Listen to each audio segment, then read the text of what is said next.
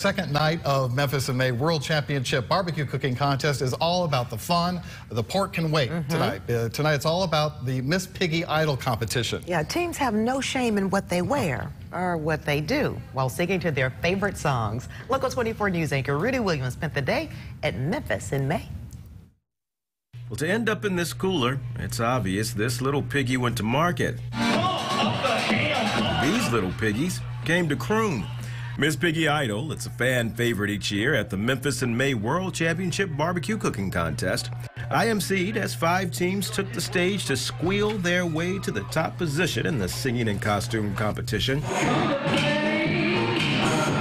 Team Swine and Dine, Grill and Grind, the Swinos, Chi-Town Cookers, and Pigs Gone Wild parodied everybody from the Backstreet Boys to Ike and Tina Turner in front of hundreds of screaming audience members.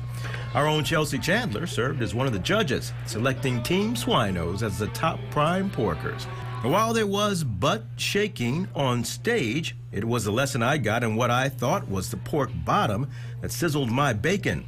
One team I got to meet specializes in pork bottom, but it's not what you think. Back in the Revolutionary days, the front shoulder of the pig was tough to cook because it's a dark meat, a lot of muscles in it.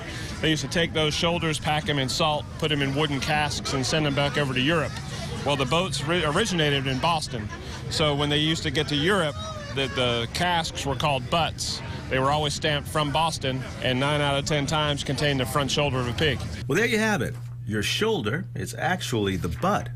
The World Championship Barbecue Cooking Contest continues through Saturday with an award ceremony for the winners at 6:30 p.m. Rudy Williams, Local 24 News.